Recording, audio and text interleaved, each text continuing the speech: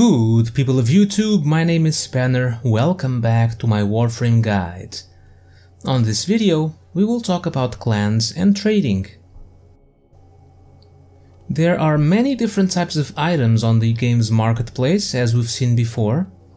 You can buy the crafted items or their blueprints, which you will then have to craft. One thing I haven't mentioned before is that weapons and warframes that you buy with platinum not only come with their own slot, but with an already installed Orokin catalyst or reactor.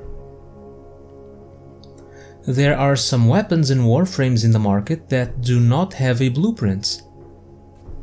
Take this Argonac for example. This is a clan research weapon. Clans have the ability to research some weapons to craft. All they need are resources, donated by their members, to unlock the weapon, and then they have it forever. Not in a clan, just ask in recruiting chat or the Warframe forums. When you get a clan invitation though, you won't be able to immediately access the clan dojo. First you need to get the clan key blueprint from the market and craft it in your foundry. After it's done, you then have access to the clan's dojo.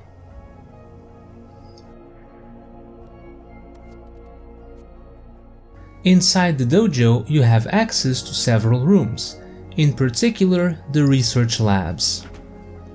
On these labs is where you can donate resources to ongoing research and where you can purchase blueprints that have already been researched.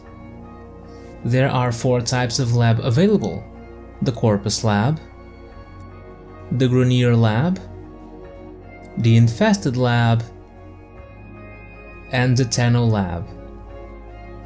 The Grenier Lab is where we can find the blueprint for the Argonac we saw earlier. The dojo is also a place to trade with other players. To start trading, you need to have at least Mastery Rank 2. Just find someone to trade with and invite them into your dojo, or they can invite you to theirs. Then you need to access the trading posts and select the player you want to trade with.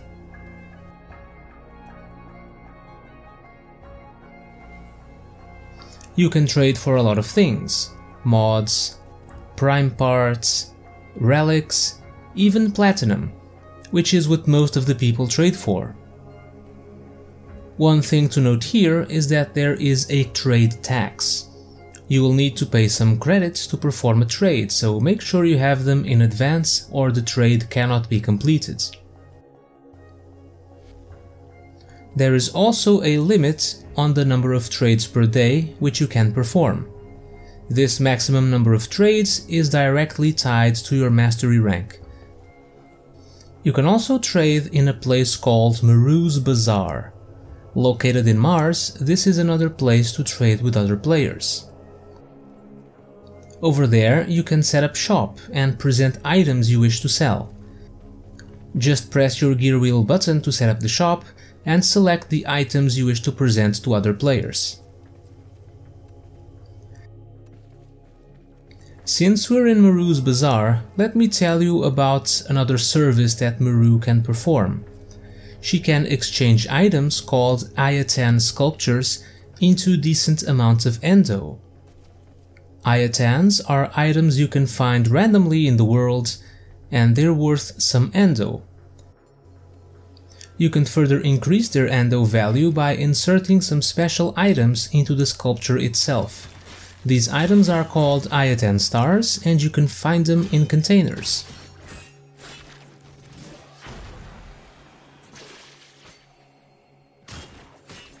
Inserting these stars into the Ayatan statues can be performed from your mod menu.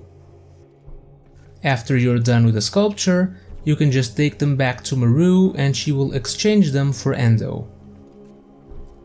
Maroo also offers a weekly mission that will always get you a sculpture. To finish up the topic of trading, you can find other people to trade with on the trade chat, you can go to the official forums trading section, some special subreddits dedicated to trading in Warframe, or even a website called warframe.market. This last one is a good place to at least check the average price of an item you wish to sell or buy. That concludes the video on clans and trading. Next time we will be talking about factions and the different damage types. Until then, thank you guys for watching, and I'll see you all next time.